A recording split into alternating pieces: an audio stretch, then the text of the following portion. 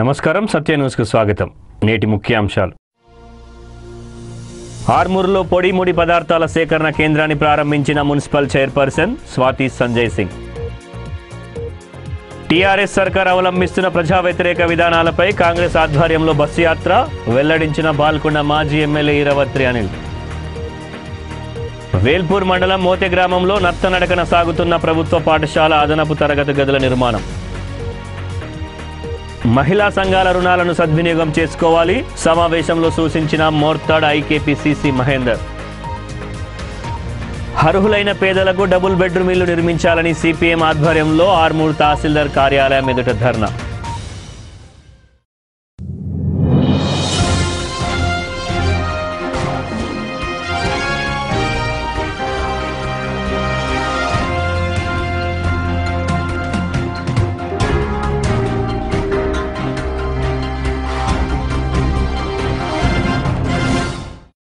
పొడి పదార్థాల ముడి పదార్థాల సేకరణ కేంద్రాన్ని ఆర్మూర్ మున్సిపల్ చైర్పర్సన్ స్వాతి సింగ్ ప్రారంభించారు. మహిళా సంఘాలకు చేయూత కోసం వారికి దీన్ని అప్పగించామన్నారు. ఆర్మూర్ పట్టణంలో తడి చెత్తను పొడి చెత్తను వేరు చేసి పొడి చెత్తను అమ్ముతున్నామని, తడి చెత్తను డంపింగ్ యార్డుకు తరలిస్తున్నామని పొడి చెత్త సేకరణ కేంద్రాన్ని మున్సిపల్ చైర్పర్సన్ స్వాతి సింగ్ ప్రారంభించిన అనంతరం ఆమె తెలియజేశారు. మున్సిపల్ కార్యాలయంలో సిబ్బంది తక్కువగా ఉన్న కారణంగా మహిళా సంఘాల చేయూత కోసం ముడి పదార్థాల సేకరణ కేంద్రాన్ని అప్పగించామన్నారు. పట్టణ ప్రజలు తడి పొడి చెత్తను వేరు చేసి మున్సిపల్ ట్రాక్టర్లో వేసి సహకరించాలని ఆమె కోరారు. వైస్ చైర్మన్ మాట్లాడుతూ మహిళా సంఘాల ద్వారా ముడి పదార్థాల సేకరణ అభివృద్ధి చెందుతుందని ఆయన ఆశాభావం వ్యక్తం చేశారు. మహిళా సభ్యురాలు మాట్లాడుతూ చైర్పర్సన్ ఆధ్వర్యంలో సిరిసిల్లాలో ముడి పదార్థాల సేకరణపై శిక్షణ తరగతులకు వెళ్లామన్నారు. మున్సిపల్ సిబ్బందితో పట్టణ ప్రజలతో కలిసి పనిచేసి అభివృద్ధిని సాధిస్తామని ధీమా వ్యక్తం చేశారు. ఈ కార్యక్రమంలో స్థానిక కౌన్సిలర్ మాలిక్ బాబా, మల్లేల రాజబాబు, బోన్ల సంతోష్, డ్వాక్రా సంఘాల సభ్యులు పాల్గొన్నారు.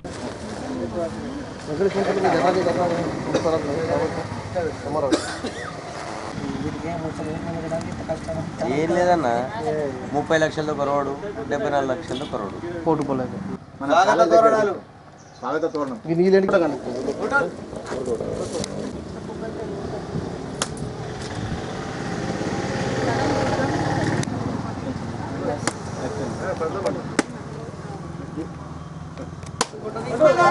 ఆర్మూర్ పట్టణంలోని మహిళా సంఘాలకు వారికి పని కల్పించాలన్న ఉద్దేశంతో మరి మా పాలకవర్గము మేము ముందుకు రావడం జరిగింది. అదేవిధంగా తడి చెత్త పొడి చెత్తలో భాగంగా మరి పొడి చెత్తనైతే మేము ఇక్కడ ఈ డిఆర్సీ సెంటర్కి తీసుకురావడం జరుగుతుంది. తడి చెత్తనేమో మన డంపింగ్ యార్డ్కి తీసుకెళ్లడం జరుగుతుంది. అదేవిధంగా ఈ డిఆర్సీ సెంటర్ మరి గతంలో ఒక 2-3 మంత్స్ కిందనే మనం స్టార్ట్ చేయడం జరిగింది. అయితే ఇంతకుముందు ఒక 1 మంత్ బ్యాక్ మా లేబర్సే దీన్ని చేసేవాళ్ళు. పొడి చెత్త అంతా కూడా వేరువేరుగా తీసి దాన్ని మళ్ళీ మేము తీసుకుపోయి అమ్మడం జరుగుతుండే. మరి అది చేయడము ఈరోజు నిజంగా చాలా కష్టం అవుతుంది. మరి ఆర్మూర్ పట్టణంలో మా పాలకవర్గంలో మరి లేబర్స్ చాలా తక్కువ ఉండడం వల్ల మా మున్సిపల్లో ఇది చేయడానికి ఇబ్బందిగా అవుతుంది. అదేవిధంగా ఒక మహిళా సంఘానికి చేయూతను అందించడం వల్ల అవుతామన్న ఉద్దేశంతో మరి మొన్న గతంలోనే ఒక 2 మంత్స్ కిందనే సిరిసిల్ల పర్యటనకు కూడా వీరిని తీసుకెళ్లడం జరిగింది. వీరందరూ కలిసి సిరిసిల్ల పట్టణానికి వెళ్ళడం జరిగింది. అక్కడ డిఆర్సీ సెంటర్ ఒక మహిళా సమాఖ్య నడిపిస్తుంది. ఈరోజు ఆ మహిళా సమాఖ్య ప్రతి నెల 10 నుండి 15 వేల లాభంతో ఆ సెంటర్ని నడిపిస్తుంది. మరి ఇక్కడ కూడా మన మహిళా సంఘాల వాళ్ళు నిజంగా చూస్తున్నాం, రోజు ఎంతో కష్టపడుతూ మరి పైకి వస్తున్న జీవితాలు ఈరోజు మనం చూస్తున్నాం. కాబట్టి దానిలో భాగంగానే వీరికి కూడా ఒక చేయూతను అందించడం వల్ల అవుతామని ఉద్దేశంతో ఈ డిఆర్సీ సెంటర్ని ఈ మహిళలకు ఇవ్వడం జరుగుతుంది.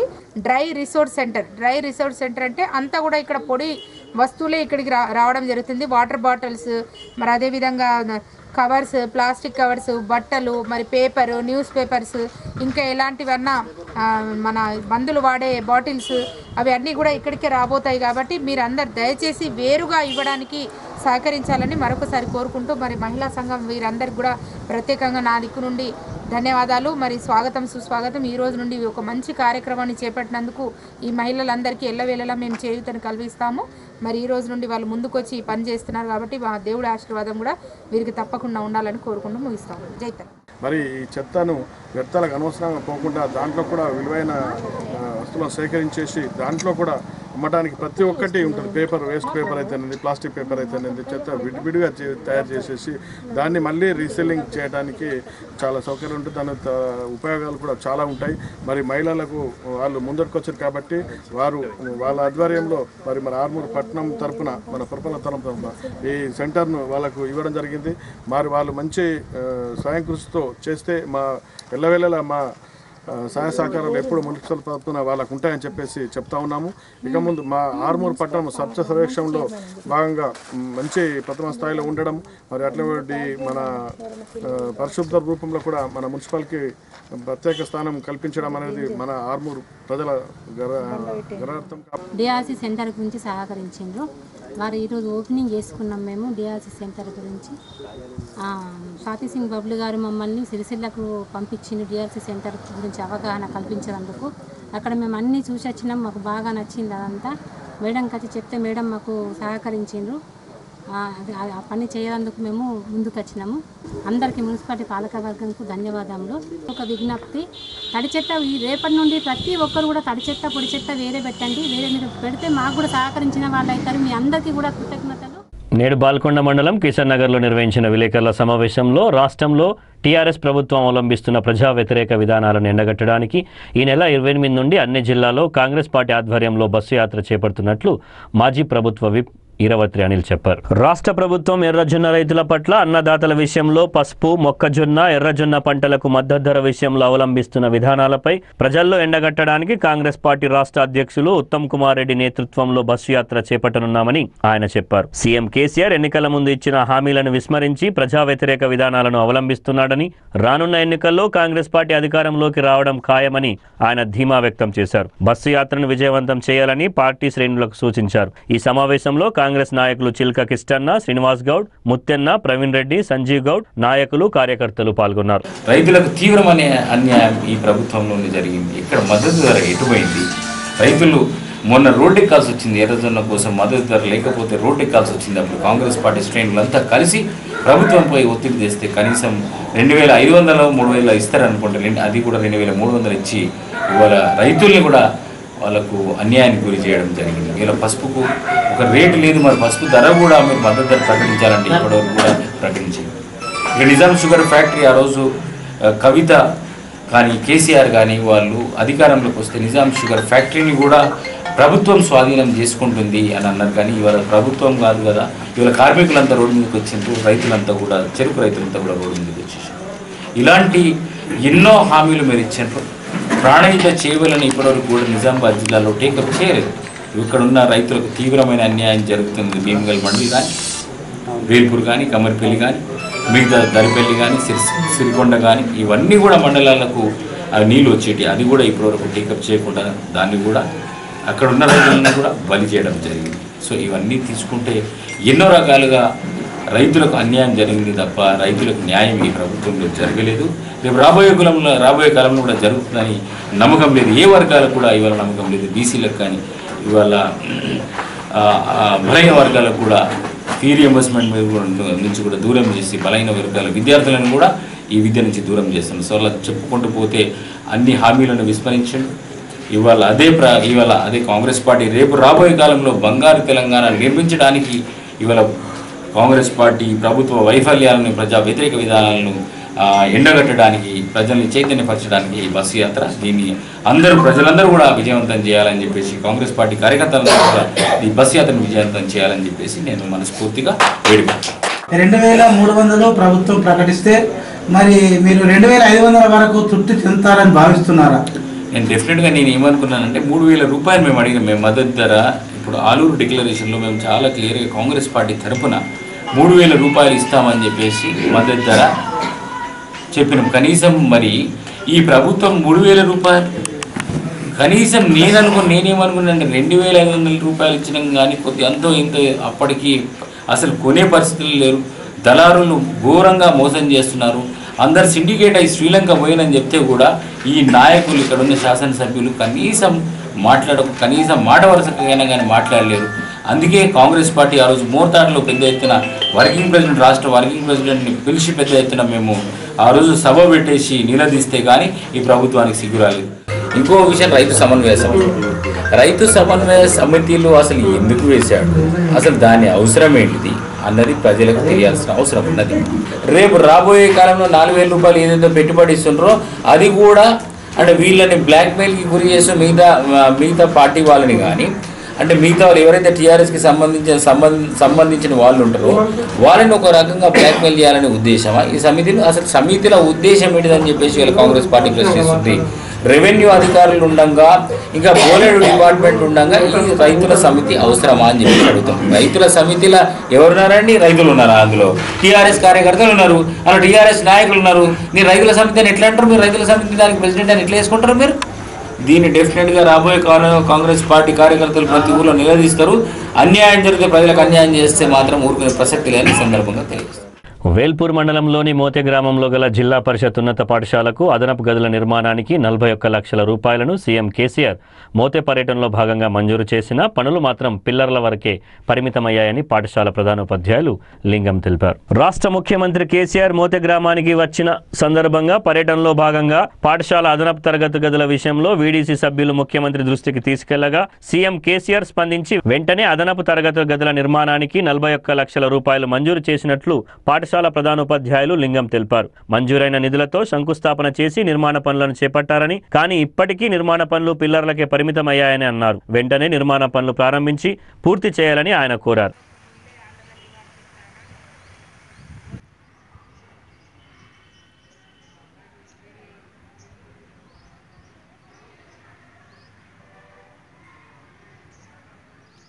జిల్లా పరిషత్ ఉన్నత పాఠశాల మోతే గ్రామంలో నేను ప్రధానోపాధ్యాయులుగా పనిచేస్తున్నాను. గత 2.5 సంవత్సరాల నుంచి ఇక్కడ పనిచేస్తున్నాను. మరి సీఎం గారు ఈ ఊరును అభివృద్ధి చేయడంలో భాగంగా మనకు 2015 సంవత్సరంలో అర్థహారంలో భాగంగా పాఠశాలకు రావడం జరిగింది. దాంట్లో ముఖ్యంగా మనకు బిల్డింగ్ అదనపు గదుల కోసం ఇవ్వడం జరిగింది. కానీ ఈనాటికి కూడా మరి అవి పిల్లర్స్ వరకు మాత్రమే ఆగిపోవడం జరిగిన సందర్భం మీకు తెలియపరుస్తున్నాను. మరి దాన్ని తక్షణమే చర్య తీసుకొని ఆ బిల్డింగ్ పూర్తి చేయాలని కోరుకుంటున్నాను. అదేవిధంగా సీఎం గారిని ఆ రోజు విలేజ్ కమిటీ వారు మరి మా ఊరుకు పాఠశాల ఇంగ్లీష్ మీడియం పాఠశాల కావాలని కోరడం జరిగింది. కానీ ఇంగ్లీష్ పాఠశాలకు మరి ఇప్పటికైతే ఏమీ అవకాశం లేకుండా పోయింది. మా ఊరు నుంచి ఇది మేజర్ గ్రామ పంచాయతీ కాబట్టి సుమారు 150 మంది వేల్పూర్ పాఠశాలకు, అదేవిధంగా ప్రైవేట్ పాఠశాలకు ఒక 200 మంది దాకా ఈ ఊరు నుండి వెళ్ళడం, బస్సుల ద్వారా వెళ్ళడం విధంగా ప్రయాసాలకు గురి కావడం జరుగుతుంది. కాబట్టి మా ఊరు మా మంచి బడికి మరి సక్సెస్ఫుల్గా పిల్లలు రావాలంటే భవిష్యత్తులో ఇంగ్లీష్ మీడియం ఉంటేనే ఈ పాఠశాల బతుకుతుంది. మరి 2018-19 సంవత్సరానికైనా కానీ మరి మా పైన పై అధికారులు చూసి ఈ పాఠశాలను రక్షించాలంటే ఇంగ్లీష్ మీడియం పర్మిషన్ ఇస్తే ఈ పాఠశాలను మేము బ్రహ్మాండంగా తయారు చేస్తాం. మరి అధికారులు భాగంగా 250 మొక్కలు మరి ఇప్పటికీ మనం పెంచుతున్నాం ఈ పాఠశాలలో. మరి చుట్టూ చక్కని ఆహ్లాదకరమైన వాతావరణాన్ని కూడా మనం ఇక్కడ క్రెడిట్ చేయడం జరిగింది. మరి గత సంవత్సరం రిజల్ట్స్ తీసుకుంటే 100% 10th క్లాస్ విద్యార్థులు ఇక్కడ నుంచి పాస్ అయ్యి వెళ్ళిపోయారు. మరి ఇంకో అమ్మాయి మేధా చారిటబుల్ ట్రస్ట్కు ఉచితంగా సెలెక్ట్ అయ్యి ఆమె ఈరోజు శ్రీ చైతన్య కాలేజీలో 2nd ఇయర్ చదువుతుంది. మరి అలాంటి సౌకర్యాలు ఎన్నో రకాల సౌకర్యాలు కల్పించడం జరుగుతుంది. మరి అలాంటి పాఠశాలను అభివృద్ధి చేసుకోవడానికి విలేజ్ కానీ లేకుంటే పై అధికారులు కానీ మరి దీన్ని సీఎం దృష్టికి తీసుకుపోయి ఈ పాఠశాలను రక్షించుకోవాలని ఈ సందర్భంగా తెలియపడుతుంది. మోర్తాడ్ మండల కేంద్రంలోని ఐకేపీ కార్యాలయంలో నేడు మహిళా సంఘాల ప్రతినిధులతో సీసీలు సమావేశం నిర్వహించారు. ఈ సమావేశంలో మహిళా సంఘాల రుణాల గురించి చర్చించినట్లు సీసీ మహేందర్ చెప్పారు. రాష్ట్ర ప్రభుత్వం మోర్తాడ్ మండలానికి ఇచ్చిన 2017-18 సంవత్సరం టార్గెట్ 100% పూర్తి చేసినట్లు సీసీ మహేందర్ చెప్పారు. మోర్తాడ్ మండలానికి 4,09,00,000కు గాను 4,24,00,000 లక్ష్యం సాధించినట్లు ఆయన తెలిపారు. అలాగే ఏర్గట్ల మండలానికి 2,02,00,000కు గాను 2,12,00,000 ఇచ్చినట్లు చెప్పారు. ఇంకా నెల వ్యవధి ఉన్నందున అర్హులైన వారికి కూడా జనరల్, మైక్రో రుణాలు అందజేస్తామని ఆయన అన్నారు. జనరల్ రుణం 25,000 పొందవచ్చని, మైక్రో రుణం 50,000 నుండి 1,00,000 వరకు ఇవ్వడం జరుగుతుందన్నారు. ఈ కార్యక్రమంలో ఐకేపీ సీసీలు శ్రీనివాస్, మహేందర్, వివిధ మహిళా సంఘాల అధ్యక్షులు, సభ్యులు పాల్గొన్నారు.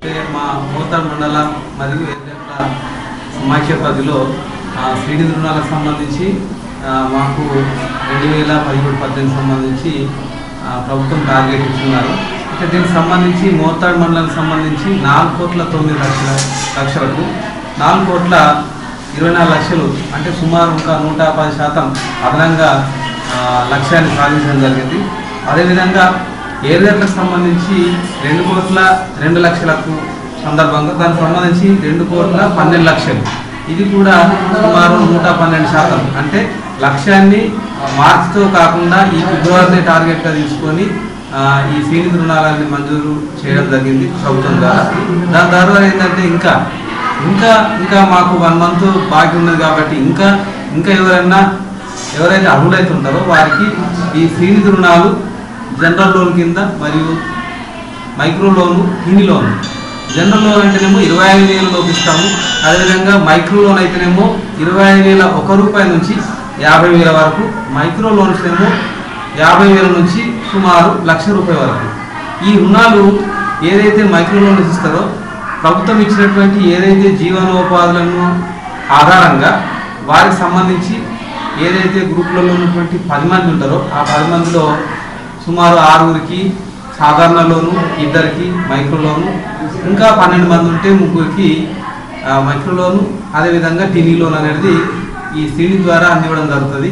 మనకు ప్రభుత్వం ద్వారా సీనిధి రుణాలు ఇవ్వడం ద్వారా వాళ్ళకు ₹1.14 ద్వారా వడ్డీ పడుతుంది. తర్వాత ప్రభుత్వం ఏదైతే ప్రభుత్వం ఉన్నప్పుడు వాళ్ళకు సంబంధించి వడ్డీ రాయితీ వారి దగ్గర బడ్జెట్ ఆధారంగా వారు కట్టినటువంటి రుణాలకు వడ్డీ రాయితీ తిరిగి చెల్లించడం జరుగుతుంది. తద్వారా చూసినట్లయితే సంఘ సభ్యులను ఏదైతే అప్పుల బారిన పడకుండా తక్షణంగా వాళ్లకు రుణాన్ని అందించుటకు ఈ ఇందిరా క్రాంతి పథకం శ్రీనిధి ద్వారా ఈ ఏదైతే మహిళా సంఘాలకు లోన్లు ఇవ్వడం ద్వారా వాళ్ళ యొక్క జీవన ప్రమాణ స్థాయి అనేది చాలా మెరుగుపడుతుంది.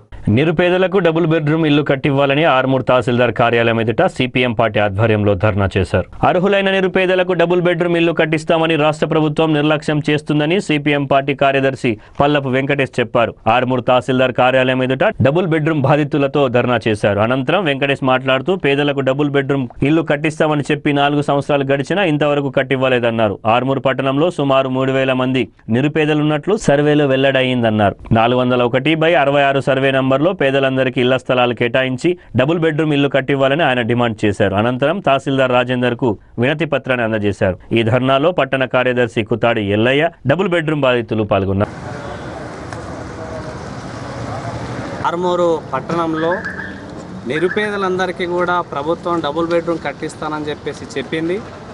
పట్టణంలో 23 వార్డులకు గాను దగ్గర 3,000 దరఖాస్తులు ప్రభుత్వం సర్వే చేసింది, లిస్టు తయారు చేసింది. కానీ కేవలం ఇవాళ ఆర్మూర్ పట్టణంలో 50 ఇండ్లకు మాత్రమే ప్రభుత్వం పొక్కలు తీసి పిల్లర్లు వేస్తున్నటువంటి పరిస్థితి ఈరోజు ఉంది. అది ఏమాత్రం సరిపోదు. కాబట్టి ఈరోజు మేము సిపిఎం పార్టీగా ప్రభుత్వాన్ని కోరేది ఒకటే, ఇవాళ ప్రభుత్వం డబుల్ బెడ్రూమ్ ఒకవేళ ఇచ్చే పరిస్థితి లేకపోతే ప్రభుత్వ భూములు ఎక్కడైతే ఉన్నాయో ఆ భూములు చాలామంది ఇవాళ కబ్జా చేస్తూ ఉన్నారు. ఆ కబ్జా చేస్తున్న వాళ్ళ మీద ఎలాంటి చర్యలు తీసుకోవట్లేదు. కానీ వాళ్ళ పేదలకు ఇవ్వడానికి భూమి లేదని చెప్పేసి అధికారులు చెప్తా ఉన్నారు. మేము చెప్తున్నాం 401/66 సర్వే నంబర్లో ఉన్న ప్రభుత్వ భూమిలో మరి నిరుపేదలందరికీ కూడా మరి అక్కడ పట్టాలు ఇవ్వాలని చెప్పేసి ప్రభుత్వాన్ని అడుగుతూ ఉన్నాం. ఒకవేళ ప్రభుత్వం ఇదే రకంగా కాలయాపన చేస్తే ఆ భూమిని ఆక్యుపై చేయడానికి కూడా ప్రజలందరినీ కూడా కదిలించడంలో మేము ముందు భాగంలో ఉంటామని చెప్పేసి ప్రభుత్వం వెంటనే ఆ స్థలంలో అందరికీ ఇళ్ల స్థలాలు ఇవ్వాలని చెప్పేసి అట్లాగే డబుల్ బెడ్రూమ్ కూడా కట్టించి ఇవ్వాలని చెప్పేసి ప్రభుత్వాన్ని డిమాండ్ చేస్తాం. పాల్కొండ మండల కేంద్రంలోని జడ్పీహెచ్ఎస్ పాఠశాల మైదానంలో ఆదివారం రాత్రి నవీన్ విద్యానికేతన్ పాఠశాల వార్షికోత్సవాన్ని ఘనంగా నిర్వహించారు.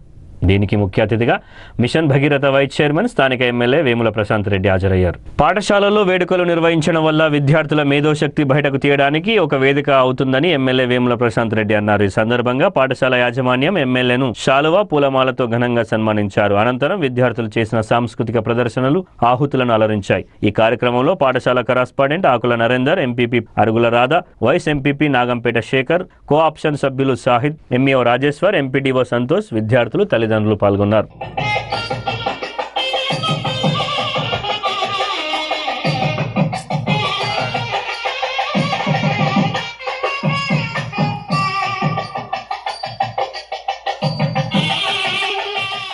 పుట్టబోయే బిడ్డకు ఊపిరితిత్తులు పాడయ్యాయని అబార్షన్ చేయాలని ప్రభుత్వ ఆసుపత్రి డాక్టర్లు అడలెత్తించినా ప్రైవేట్ ఆసుపత్రిలో తల్లి ప్రసవించి 12 పాపకు ప్రాణం పోసింది. ప్రైవేట్ స్కానింగ్ ను నమ్మి ప్రభుత్వ ఆసుపత్రి డాక్టర్లు బోల్తా కొట్టారు. నిజామాబాద్ నక్షత్ర స్కానింగ్ రిపోర్టులో పాప ఊపిరితిత్తులు చెడిపోయాయని, తల్లి ప్రాణానికి ప్రమాదం ఉందని, వెంటనే అబార్షన్ చేయాలని ఆర్మూర్ పట్టణ కేంద్రం కమలానేరు కాలనీకి చెందిన అర్చనను ప్రభుత్వ వైద్యులు హడలెత్తించారు. ఒక ప్రైవేట్ స్కానింగ్ ను నమ్మి డాక్టర్లు బోల్తా పడ్డారని, ఒకవేళ డాక్టర్లు చెప్పినట్లు వింటే పాప ప్రాణం దక్కేది కాదని, పెద్ద ప్రమాదం జరిగి ఉండేదని అర్చన చెప్పారు.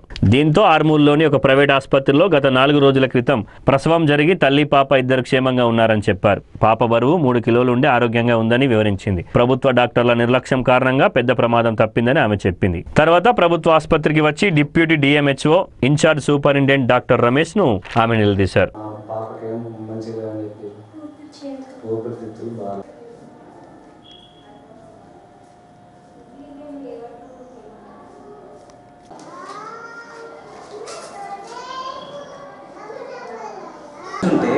ఇప్పుడు ఆ పాప ఉండేది కాదు కదా, వాళ్ళు చూసేది కదా, వాళ్ళు ఎంత నష్టాన్ని అనుభవించేవాళ్ళు. ఉన్న స్కాన్ రిపోర్ట్ డాక్టర్ అయితే లోపల చూసింది కాదు కదా, అన్న డాక్టర్ స్కాన్ రిపోర్ట్ నుంచి చెప్పింది. మళ్ళీ 16 నుండి వచ్చినప్పుడు ఇప్పుడు ఫుల్ టర్మ్ స్కానింగ్ ఇంకోటి చేయించమని రాశారు.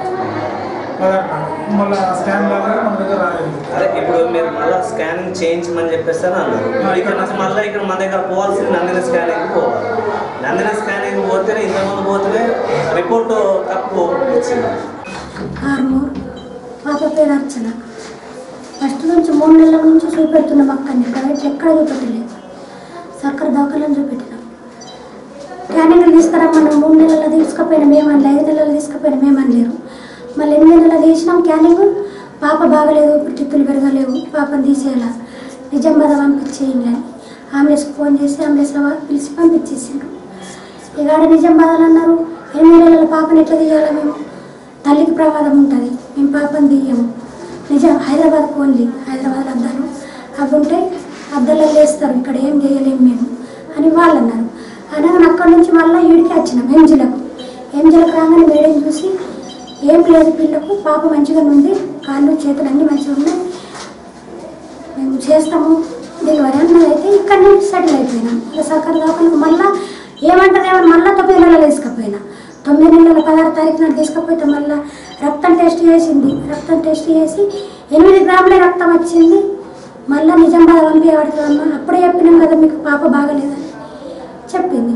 అనగా మరి పాప బాగలేదంటే చేస్తాను లేకుంటే లేదాను, బట్టి ఎందుకు దింపుతుండ్రమ్మా, నిజామాబాద్ అంటే ఆర్మూర్ అంటే నిజామాబాద్ అని చెప్పిన. అనగానే సరే అమ్మ నువ్వు ఇప్పుడు పోయి క్యాన్సింగ్ ఏ రాత్రి అన్నా కానీ తీసుకురా అని చెప్పింది. అంటే ఏ రాత్రి అంటే ఆ రాత్రి నువ్వు చూస్తావా క్యానింగ్ తీసుకొస్తాను అని అన్న. అంటే చూస్తామా నువ్వు తీసుకురా క్యానింగ్, నుంచి ఈడెత్తప్పుడు నిజామాబాద్ పంపిస్తాం అని అన్నగా నేను నిజామాబాద్ వాళ్ళను క్యానింగ్ తీయలేను, ఇక్కడికి తీసుకొచ్చిన. క్యానింగ్ కూడా తీయలేదు, అన్ని ప్రైవేట్లోకి వెళ్ళినాయి. 9 నెలల్లో కూడా క్యానింగ్ తీయాలంటే సార్ లేడు, మేము ఏం చేయాలా అని అన్నది. సార్లను మేము మళ్ళీ ప్రైవేట్లోకి వెళ్ళి 9 నెలల్లో కూడా క్యానింగ్ తీపించిన. మళ్ళీ ఈడ కాదు ఒక నిజామాబాద్లో తీపించుకుని అది కరెక్ట్ రాలేదు అన్నది. మళ్ళీ నిజామాబాద్ పోయి ఒక క్యానింగ్ తీపించుకొచ్చిన, అది కూడా కరెక్ట్ లేదన్నది. నిజామాబాద్ పంపించేసి మేము పాపను తీసేసిన పడితే ఇప్పుడు ఈ డెలివరీ అయ్యి పిల్ల ఎట్లా అయిపోతుంది, పానం తీసినట్లు అవుతుంది. అయితే ఇప్పుడు వీటికి వచ్చి మేడం డెలివరీ చేసిన ఎంజిన 3 కిలోల పావు పుట్టింది పాప. మరి అలా మాటలు తీసేస్తే అయిపోతుంది. 4 రోజులు అవుతుంది మనకి. వేల్పూర్ మండల కేంద్రంలోని ప్రాథమిక ఆరోగ్య కేంద్రంలో ఆరోగ్య కార్యకర్తగా సేవలందించిన సారా మార్గరెట్ కు సిబ్బంది వీడ్కోలు సమావేశాన్ని నిర్వహించారు. చాలా ఆవశ్యకత ఇప్పుడున్నటువంటి పరిస్థితుల్లో, చివరి సమయంలో మనం చెప్తాం ఆ గోరింటాకు ఆరిపోయిన తర్వాత ఆ యొక్క రంగు మనకు కనబడుతుంది. ఏదో రకమైనటువంటి కార్యక్రమం లాస్ట్ చివరి కార్యక్రమం ఉంటుంది కాబట్టి వారి కుమారుడు అనిల్ గారు మాకు ఇంతకుముందే మా మండలంలో పనిచేయడం జరిగింది. వారు ఉద్యోగ ప్రమోషన్ తోటి కామరెడ్డి జిల్లాలో పనిచేస్తామన్నారు. తర్వాత వీరి యొక్క ఆశీస్సులు వారికి కూడా ఉండి రాబోయే కాలంలో మంచి ఎంఆర్ఓగా, ఆర్డీఓగా, కలెక్టర్గా చూడాలని చెప్పి కోరుకుంటున్నాం. రెండో కుమారుడు కూడా మంచిగా వారికి ఈ ఆశీస్సులు ఉండాలని కోరుకుంటూ, అలాగే ఇంతకుముందు మన శ్రీనివాస్ చెప్పినట్లు ఉద్యమంలో, తెలంగాణ ఉద్యమంలో మీ వంతు పాత్ర కూడా కరెక్ట్గా రావడం జరిగింది. దాంట్లో భాగంగానే ఒక్కొక్కటిగా ముఖ్యమంత్రి గారు నెరవేరుస్తూ ఉన్నారు. దాంట్లో భాగంగానే ఈ విషయం కూడా నిన్ననే మన ఆరోగ్య మన ఆరోగ్యశ్రీ వారు కూడా వచ్చి కలిసినప్పుడు ఎమ్మెల్యే గారిని కల్పించడం జరిగింది. మీ ఏ రకంగా అయితే మన ఎమ్మెల్యే గారిని మీ స్టాఫ్ అంతా కాంటాక్ట్ బేసిక్ కానీ వీళ్ళందరూ ఎట్లయితే కలిసి ఎమ్మెల్యే గారితో నిర్వహిస్తారో అదే రకంగా రాష్ట్రంలో ఉన్న ప్రతి ఒక్క ఎమ్మెల్యే కానీ రాష్ట్రంలో ఉన్నటువంటి అన్ని రేపర్లు ఎమ్మెల్యేలు కలిసినట్లయితే వీరందరూ కూడా ముఖ్యమంత్రి దృష్టికి తీసుకెళ్లి పెద్ద ఎత్తున తొందరగానే మనకు పర్మిటేషన్ అవకాశాలు మనం కొన్ని తీసుకోవడం జరుగుతుంది. ఆర్మూర్ మండలంలోని మంతని గ్రామంలో నేడు గౌడ సంఘం ఆధ్వర్యంలో శ్రీ రేణుకామాత ఎల్లమ్మ విగ్రహ ప్రతిష్టాపన కార్యక్రమాన్ని నిర్వహించారు. అమ్మవారికి బోనాలు సమర్పించి మొక్కులు తీర్చుకున్నారు. శ్రీ రేణుకామాత ఎల్లమ్మ విగ్రహ ప్రతిష్టాపనలో అధిక సంఖ్యలో భక్తులు పాల్గొని అమ్మవారికి బోనాలతో మొక్కులు చెల్లించుకున్నారు. ఈ సందర్భంగా ఆలయ నిర్వాహకులు గౌడ సంఘం సభ్యులు అన్నదాన కార్యక్రమాన్ని ఏర్పాటు చేశారు. ఈ అన్నదాన కార్యక్రమానికి వినయ్ యువసేన సభ్యులు 5 క్వింటాల బియ్యాన్ని అందించినట్లు యువసేన సభ్యులు తెలిపారు. ఈ కార్యక్రమంలో గౌడ సంఘం ప్రతినిధులు, గ్రామస్తులు, భక్తులు పాల్గొన్నారు.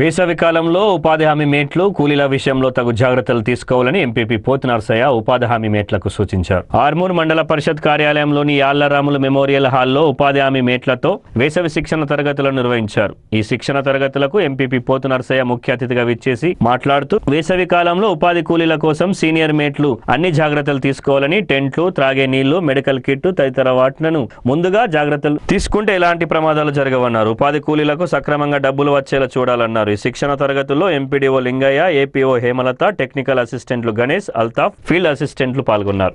90 రోజులు ఉపాధి కల్పించాలనే ఉద్దేశంతో 195 రూపాయలు సగటున వచ్చే విధంగా రూపకల్పన చేసేది మీపైనే బాధ్యత ఉంటుంది. కాబట్టి ప్రతి ఒక్కరికి ఈ వేసవిలో చాలా వరకు జాగ్రత్తలు తీసుకోవాలి.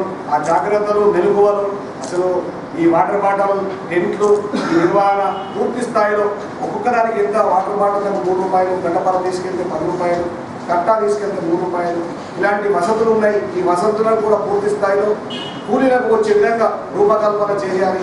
ఆ బాధ్యత కూడా మీ మీదే ఉంటుంది. ప్రమాదవశాత్తు ఒకవేళ ఏదైనా సంభవించినట్లయితే కూడా ఆ రోజు 10 గంటల నుంచి సుమారు 10 నుంచి వచ్చే వరకు ఇంటికి ప్రభుత్వ బాధ్యతనే ఉంటుంది. వారికి పూర్తి బాధ్యత ఎండిఓ గారిది, ఏపీఓ వాళ్ళ సిబ్బందిది ఉంటుంది. ఏదైనా జరిగినట్లయితే ప్రమాదవశాత్తు 50,000 రూపాయలు, అంగవైకల్యం 25,000 రూపాయలు, ఇలా కొన్ని ఉన్నాయి నియమాలు. ఆ నిబంధనలకు లోబడి ప్రభుత్వం ఇస్తుంది కాబట్టి దాన్ని కూడా సద్వినియోగం చేసుకోవాలి. అలాగే బినామీ లేకుండా చూడండి. బినామీ వచ్చినట్లయితే ఒక వ్యక్తిని మనము ఇది అచ్చుడు కేవలంగా పేదలే వస్తారు. ఆ పేద వ్యక్తికి మనం అన్యాయం చేసినట్లయితుంది. కాబట్టి ఆ బినామీకి చోటివ్వకండి.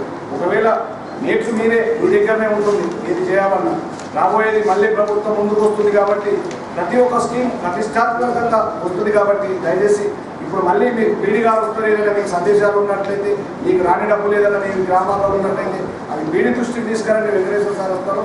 ఆ పూర్తి స్థాయిలో ఇక్కడికిక్కడనే మీడియా మిత్రులు వాళ్ళు కూడా ఉంటారు. పూర్తి స్థాయిలో మీకు సహకరిస్తారు. ఈ యొక్క కార్యక్రమాలు ఇచ్చేసి సీనియర్ మిత్రులందరికీ. వార్తలు ముగించే ముందు ముఖ్యాంశాలు మరోసారి. ఆర్మూర్లో పొడి ముడి పదార్థాల సేకరణ కేంద్రాన్ని ప్రారంభించిన municipal chairperson Swathi Sanjay Singh. TRS సర్కార్ అవలంబిస్తున్న ప్రజా వ్యతిరేక విధానాలపై కాంగ్రెస్ ఆధ్వర్యంలో బస్సు యాత్ర, వెల్లడించిన బాల్కొండ మాజీ ఎమ్మెల్యే ఈరవత్రి అనిల్. వేల్పూర్ మండలం మోతె గ్రామంలో నత్తనడకన సాగుతున్న ప్రభుత్వ పాఠశాల అదనపు తరగతి గదుల నిర్మాణం. మహిళా సంఘాల రుణాలను సద్వినియోగం చేసుకోవాలి, సమావేశంలో సూచించిన మోర్తాడ్ ఐకేపీసీసీ మహేందర్. అర్హులైన పేదలకు డబుల్ బెడ్రూమ్ ఇల్లు నిర్మించాలని సిపిఎం ఆధ్వర్యంలో ఆర్మూర్ తహసీల్దార్ కార్యాలయం ఎదుట ధర్నా. వార్తలు ఇంతటితో సమాప్తం. తిరిగి రేపటి వార్తల్లో మళ్ళీ కలుద్దాం. అంతవరకు సెలవు. నమస్కారం.